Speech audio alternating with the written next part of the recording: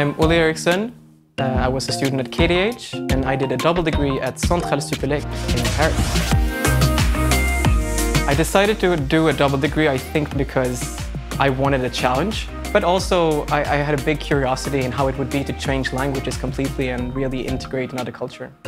Double degree has helped me getting a lot more clear what I want out of life on a personal level and career-wise. The best part about my double degree experience is the friends that I met. I'm still going to France regularly because I need to stay in touch with my close friends from there. And I know that I will have that all my life.